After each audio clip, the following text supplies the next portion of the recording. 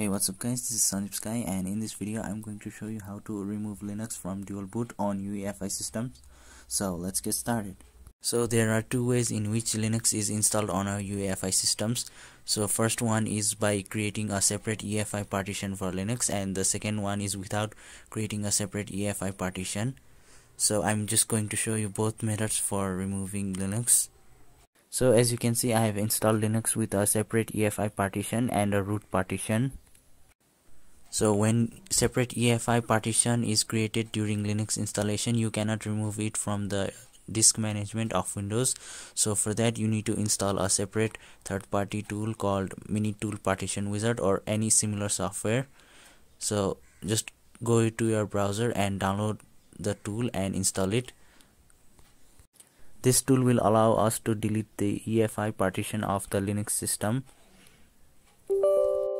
So once you have installed the tool, you need to open the tool, and as you can see the disk layout, so it is similar to disk management. You just need to identify your Linux EFI partition and then your Linux root partition. So just select them and delete them one by one.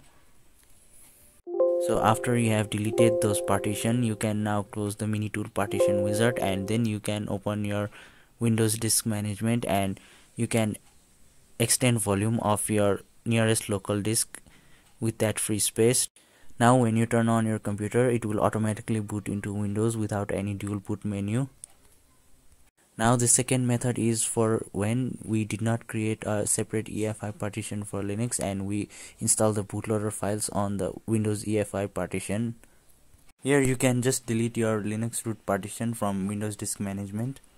After you have deleted the Linux root partition, now we need to remove the Linux bootloader files from Windows EFI partition. So for that you just need to go into your Windows search and type cmd and run it as an administrator.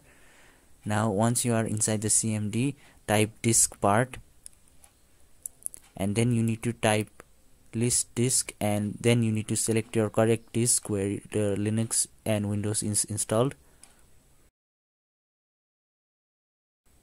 So after you have done that, you need to select your disk and then you need to type list volume. So as you can see, there are a number of volumes, but you need to select the volume which says system. So as you can see, mine is 2, so I'm just going to type cell vol 2, and after that you need to assign a letter to your volume. So I'm going to give it Z, so type assign letter is equals to Z. Now after that you can close this part by typing exit, and you need to go into the partition. So just type Z and colon. Now if you type dir, you will see the contents of that drive. As you can see, there is a EFI folder. So to go into that EFI folder, type cd and then space and then type EFI, and if you type dir again, you will see the content of EFI folder. Now here you will see a Linux directory as well. I'm seeing the Ubuntu folder. So now you need to delete the folder. So to do that, type rmdir and then type / and capital S and type the Linux directory. So that's it. Now you can just open the disk management and do the previous steps and remove the letter Z.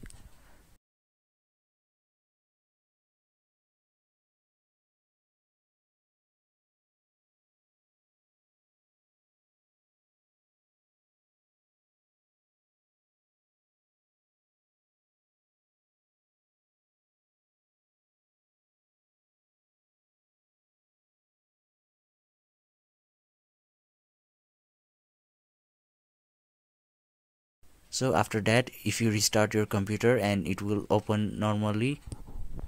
So that's it for the video guys. Thank you for watching. I hope you found this video helpful, and if you did, please leave a like and subscribe to my channel. Thank you.